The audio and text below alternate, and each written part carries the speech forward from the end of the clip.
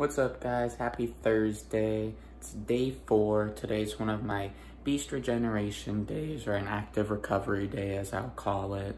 Basically, you know what it is. It's a day off from, my total body workouts in this program. And what I mean by total body is including, different body parts from, my upper body, lower body, back, etc. That's what I mean by total body. And I'm working those different muscles groups, every different day. So that way it rests properly and it grows properly. So today I'll show you guys a little bit of what I do, on this active recovery day. Gonna do some band pull aparts, which are good for your lats. And then I have, one of the highly intense things I'm gonna be doing for cardio and conditioning is a kettlebell pretty much kick through. So I'm gonna start by doing, some swings with it and then a kick through. I have to alternate those in between my main exercises and do it about 3 times each of these exercises. It's gonna be pretty intense, but a short workout. Gonna sweat a lot, finish it off with, a 6-pack shuffle. It's gonna be a good day, guys. And, I'll probably just talk about some things at the end again. Happy Thursday, stay consistent. We're getting there, guys. 2020 is about unlimited gains. The only one stopping you is you. Don't let that happen. Let's get it. The exercise is my band pull aparts. I'm showing you how I had my positioning for my hands, and basically it's definitely a good back exercise here to contract those muscles. I'm basically trying to rip the band apart, hence band pull aparts. And you kind of see my thumbs are gonna rotate here to pull it right to my chest.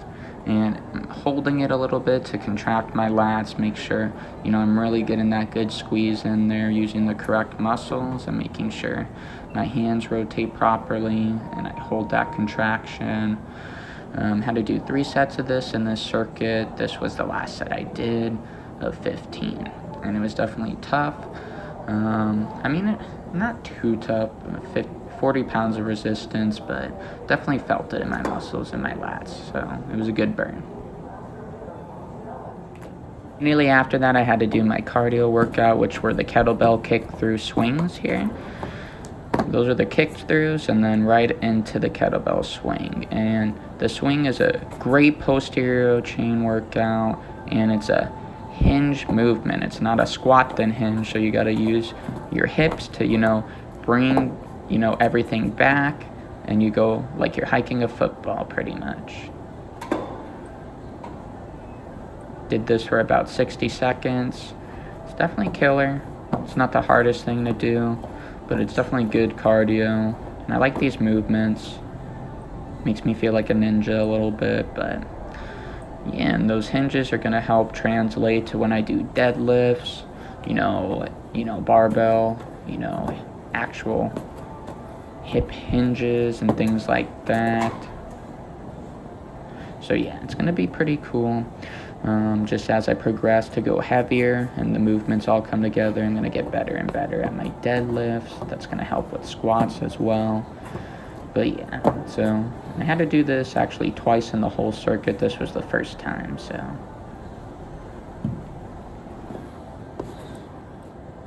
Right after that little exercise, I had to do my hip band ladders, which are for the hips. So you get your resistant band, and you put it over kind of like your shoulders, and you kind of make a cross with your arms, so that way it kind of stays like that.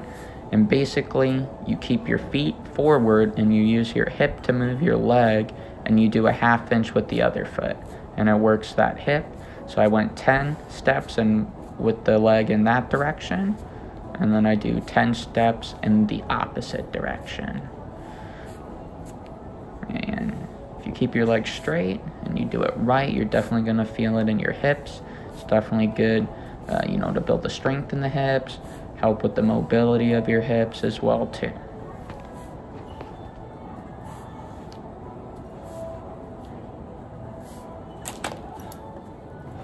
Second set of my kettlebell kick-throughs. And it was intense, right after the hip ladders, no rest, it's immediately right after it.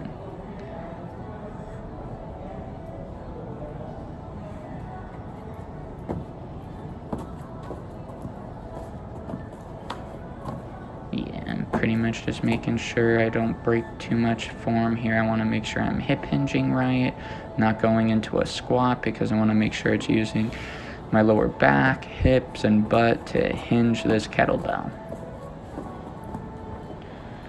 But yeah, I recommend if you guys have never done this or even hip hinges with the kettlebell, start trying to work those into your workout. It's definitely really good, you know, and it'll translate to a lot of those other exercises you do, like squats as well too, deadlifts, even possibly, you know, barbell rows and things like that. So it's definitely good to practice those. It's definitely good cardio as well too if you do them, you know, for 60 seconds or however long, you know, at least 30 seconds or more most likely. So that way it actually puts you through a challenge, but it's pretty fun. I definitely like this exercise.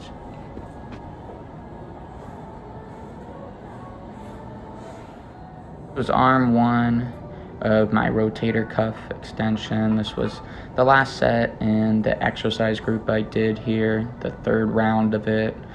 That was the one I wanted to record, just all these exercises. It's easier to show, easier to kind of get done this way, but basically again, you're keeping that, you know, elbow tucked in, using your rotator cuff muscle to pull that back. And you do want to use a light weight just because it's going to help you be more successful and use the right muscle.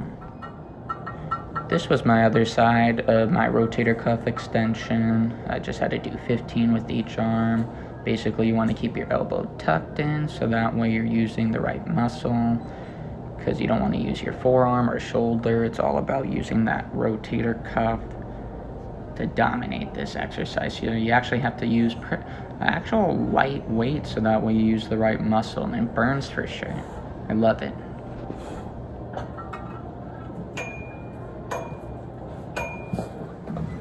Alright, these next 3 activities weren't on the schedule. I just did them because I wanted to. I did 3 sets of 10 with each arm here.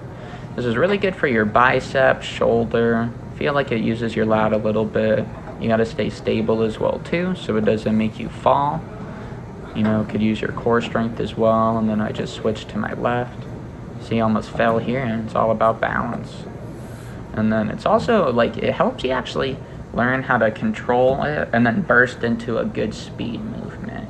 And I've been learning, you know, type 2 muscle fibers are built that way with those burst movements, and you want a lot of those.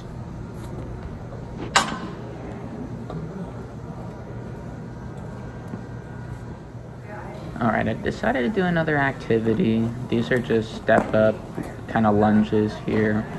Basically, you know, you start with one leg on the bench, and then you basically drive, and basically it's almost like stepping up on a step. That's the best way to explain it, but you're driving that other leg that's not on the bench up, you know, as hard as you can, bringing it nearly to your chest. It's like, it's very good, you know, if you've never done these. It'll help, you know, with the lunging muscles you use, you know, in your leg, you know, your calf, quad. It helps with balance as well too, because, you know, when you switch, usually when you have your like left leg up there on the bench, that's when you're gonna lose like your most balance. At least that's how it was for me. Like sometimes, this was my 3rd set, sometimes I did have to kind of readjust because like I was losing my balance, but that's what it's all about. I could have went heavier, but it was a light day.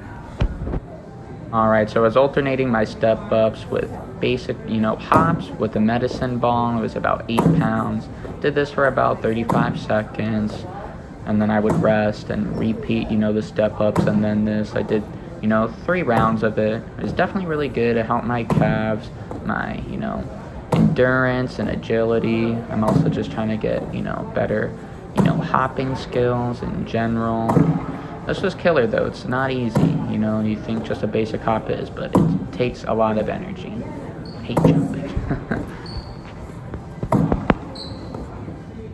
Alright, this is just one of my favorite cardio machines I wanted to show you guys. Alright guys, so that was the end of day 4. Showed you guys my active recovery day and week 8 of, you know, Jeff Cavalier's Total Beast program. Shows you guys kind of like every day, you know, basically it has, you know, your highly intense training days, you know, Monday, Wednesday, and Friday, and you alternate it with active recovery days, which are just basic light activities to get your blood going, work, opposite muscle groups that you didn't use. And then, also doing highly intense cardio, which is going to help you burn that fat that you're craving to burn. And, it was really good. As you tell with these exercises, I did it 3 times. It was a circuit, kept the rest, short, and it kept me sweating a lot. So, that's kind of what you want to do. If you're just starting out, you don't have to do, anyone's program. Just kind of go work different muscle groups, kind of like I am. Monday, dedicated to a certain muscle group. Next day, do light activities with some cardio. Don't work those same muscles. Next day, do a total body workout, with different muscle groups. Make it intense as possible to work those major muscle groups. Next day after, come back to it with an active recovery. Go do some cardio, lightweight training. Don't overdo it, because you're going to come back on the following day to kill it, on the last day of the week. So it's pretty much a good program to follow. That's pretty much what personal trainers do. They kind of follow that systematic program of scheduling that basic training for everyone. And I remember when I was first actually getting into weightlifting for football, that's kind of like the schedule they have. So if you're trying to get more athletic, I would try to get your exercise training into kind of like a program designed like that. If you guys have any more questions or comments, go ahead and like, subscribe. You can message me. Tell your friends and family, share this. I'm going to help everyone try to get to their weight loss goals. Let's get it, guys. 2020, it's unlimited goals. We got to keep going. Let's get it.